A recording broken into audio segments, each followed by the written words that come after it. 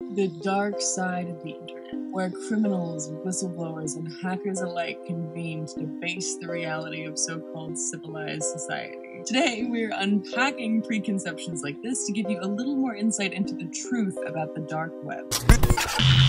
Most people think of the dark web as some kind of mysterious hive for deprived criminal activity occupied by the most radical of underground hackers. If you've looked into this at all, you've probably seen this picture. The same kind of people who share images like this also go around insisting that the dark web is 96% of the internet, and then they make some sweeping conclusions about what must be the state of the internet, and indeed humanity in general, if such a hefty proportion of what we understand to be the internet is in fact not. So let's just get one thing very clear. The deep web and the dark web are two very different things. The deep web is a term used to mean anything not indexed by a search engine, i.e., if I type it into Google, it should not come up, or at least I shouldn't be able to access it without logging in or paying a fee or something. As we know, here in the Rainbows family, this is not always the case. Sometimes people do leave things that should not be indexed by a search engine just out in the open. But no matter. Point is, think about that. Think about how large of a percentage of the things you do on the internet every day require a password. The data from things like email accounts, banking information, private social media accounts. That represents a huge fraction of our interaction with the internet. The dark web is an entirely different thing and a much smaller proportion of the internet. Which makes sense, since generally those on it have some technical knowledge and some need to browse anonymously, making them a smaller segment of the population of internet users, not the majority. So how do you get there? You use Tor! Tor stands for the Onion Router, meaning it is a browser that uses a technique called onion routing to pass data between servers, aka websites, and clients, aka your computer, or other internet-connected device. You, the client, and the site, the server, are thus communicating directly back and forth, making sure that packets of information each address to one another. That's the key part though. Because the connection is just back and forth, and all those packets have to be addressed to you and the server, anyone who intercepts those packets, either by sniffing your network, or monitoring the server, or a man-in-the-middle attack somewhere in between, can see who you are, where you went, and in some cases, even what you did while you were there. Onion routing takes your packets and, rather than passing them directly to the server, encrypts them, and then begins passing them along to the server through a series of nodes. At each node, your packets receive another layer of encryption, which can only be peeled away using the key stored at that node. That's why it's called onion routing, because of all the layers.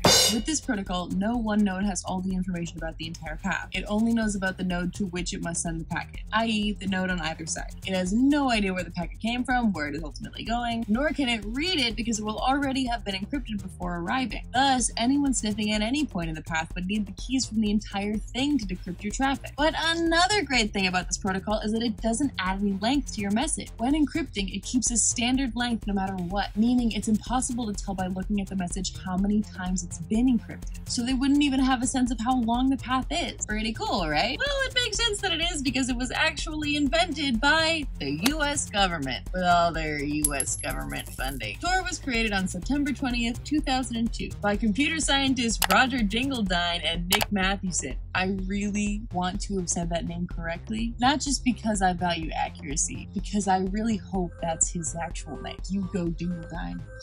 But anyway, the majority of the funding for Tor came from the US Naval Research Laboratory. It should be pretty clear why that particular group would be interested in anonymous protected browsing, but it should also be pretty clear why they decided to open it up for use by ordinary citizens. Think about it. If someone detected a connection using the onion routing protocol, and there was only one group in the world who used that, you would instantly know who it was from. The government had to open it up to everyone to essentially cover their own tracks. Thus, in 2004, the Naval Research Library released the code for Tor under a free license, and the Electronic Frontier Foundation started funding Dingledine and Mathewson to continue its development. In December of 2006, Mathewson, Dingledine, and 5 others founded the Tor Project, a non-profit organization to help maintain the network. But don't let that fool you. It is still mostly funded by the US government. So okay, there's your Tor history lesson. To get on the dark web, you'll need to first install Tor. But wait! If all the sites are not indexed, even if you have Tor installed, how do you find anything? Indeed, there is no dark Google. As we said, by definition, the sites are not indexed. You can't just open up Tor and then search for only dark web links, because Tor isn't only a dark web browser. In fact, many people use Tor just for their regular browsing on the internet, to keep their data safe and their browsing anonymous. To get to any site on the dark web, you have to know the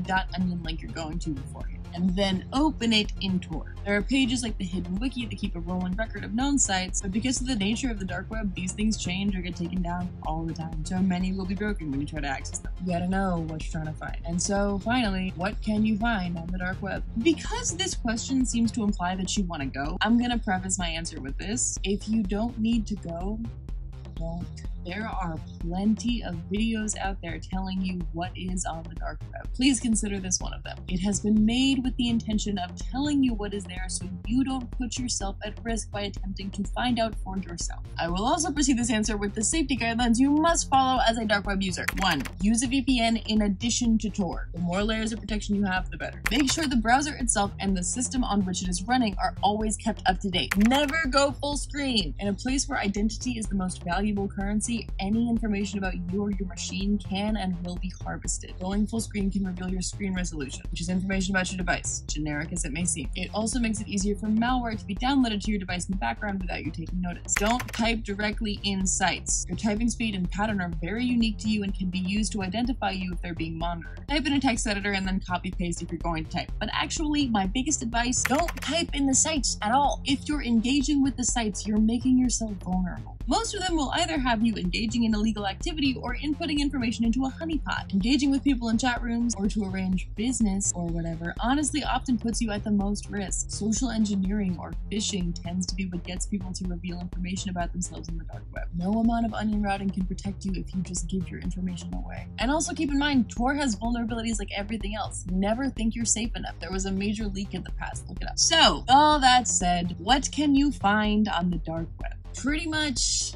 everything. Again, think of the reasons people would have for needing something like onion routing. Every nefarious activity has a storefront on the dark web, from red rooms to trafficking of all kinds to forgeries to cleanup services. It also has some really positive aspects. It's widely used by whistleblowers trying to communicate with authorities or journalists without compromising their identities. People living in countries or situations where their internet is heavily restricted use it to access media and communities from which they would otherwise be restricted. There's actually big collections of banned books on the dark web, and there's even dark web radio stations. Because it's often used to circumvent country-specific restrictions, it also means that it'll change a lot depending on what language you're browsing in. Russian dark web is awesome, dude. Not just because of the services offered, but because of the, shall we say, straightforward tone. No bullshit on Russian dark web, suka. But again, think about the history of this thing. Tor was literally created by and is still mostly funded by the US government. That's not to imply they're capable of having any kind of real control over it. It's way too big and powerful for that. But it does mean they've been with it since the beginning, and their agents are firmly integrated in trying to use it to their advantage, or uncovering crime syndicates who might be using it to do business. Look up Silk Road for more information about the effect of this on dark web users. So a lot of what you'll find on there, again, is undercover agents running honeypots to catch criminals, which you could stumble into when you're looking into the site as a joke. Basically, just keep this in mind. There are people on the dark web